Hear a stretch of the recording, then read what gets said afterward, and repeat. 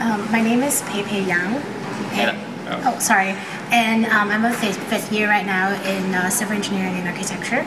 My name is Bo Johns. I'm also a fifth year civil engineering and architecture major. Tell us about your research here. So we fortunately received a grant to do a research and design development on the Bethlehem Waterfront Park project.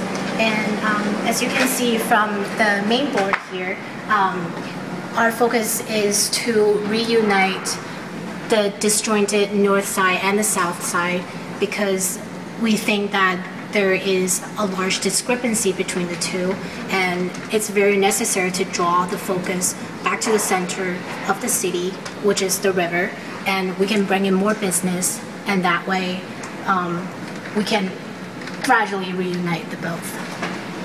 Right, and we wanted to look at ways that we could revitalize the riverfront.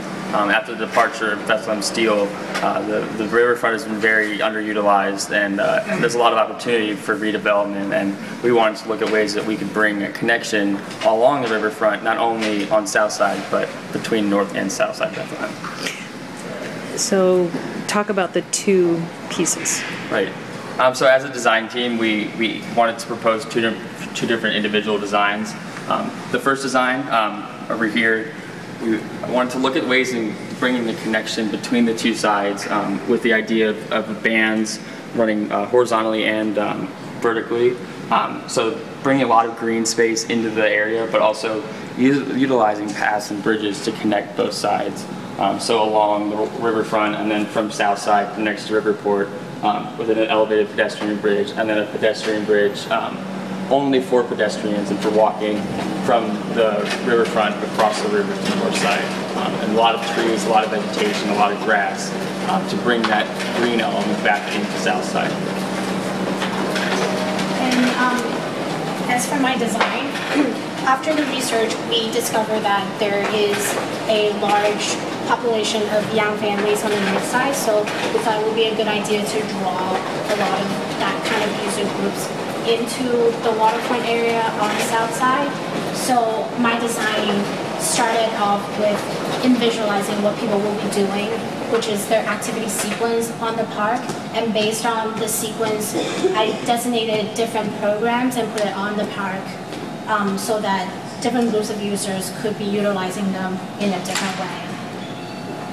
And this area is for young professions, which they could be in more like intimate level. So it will be blocked by taller buildings and forest. And this area is the main center of the park, which is an amphitheater that will draw most of the users too.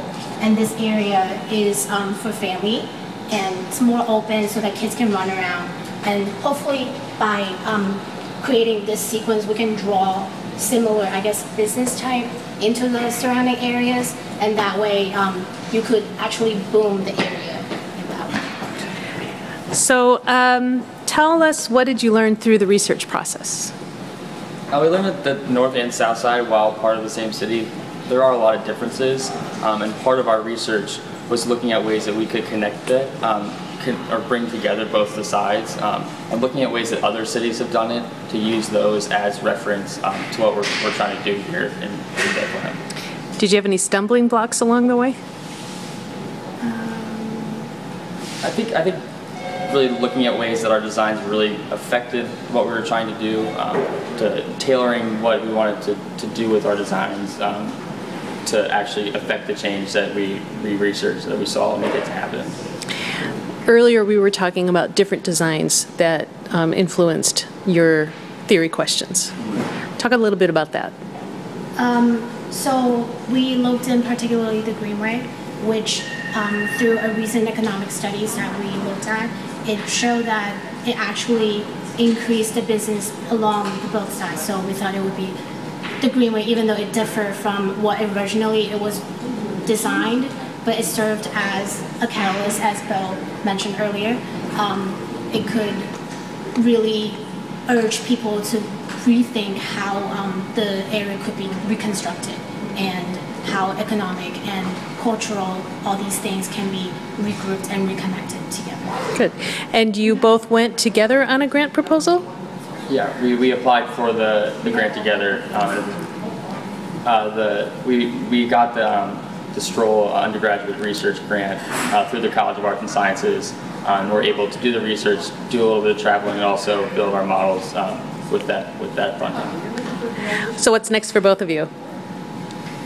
I think we're both looking at maybe going to grad school or working as architects or as engineers next year. And so you're both engineers and architects? Yes, we are. Are you both in the Ideas program, or No, it's just a a combined dual degree? Yeah, so we're both getting the dual degrees in the 5-year program. Tell me of the value of the Stroll grant for your research.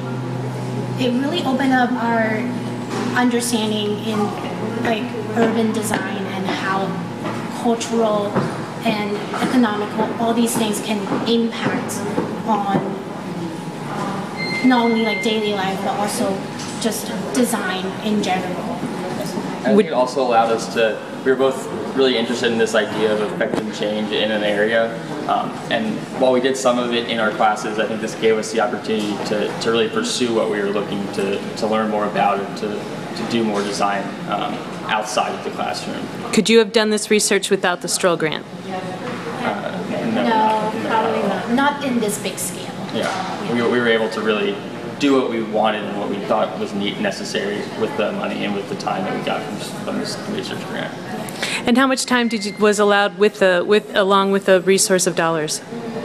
How much time or money? Yeah, so when you get the grant, you're applying for some money and some time?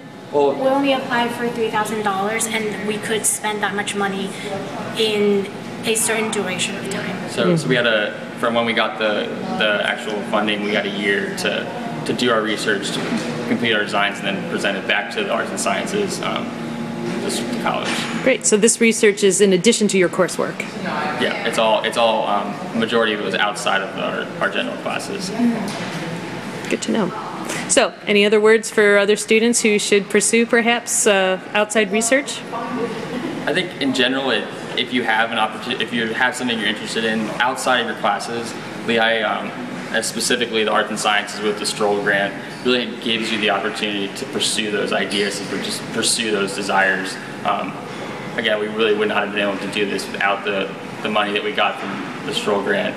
And if there's something you're interested in, find a professor that can help you and really pursue it, because it's definitely, at least for me and I know for Pepe, it's really added to our overall college experience. So, any words for your lovely professor? Yes, he was very helpful. Who was your professor? Our professor was Han Tae-jung. I can't really pronounce his name correctly. Sorry for that, HT. We all call him HT. And he's very dedicated, and he gave us very constructive advice as to how our research can go deeper and how our design can be expanded. Yeah, without him, I didn't really know about the opportunity to do outside research, and he really pushed us to do this together and to expand our academic horizons.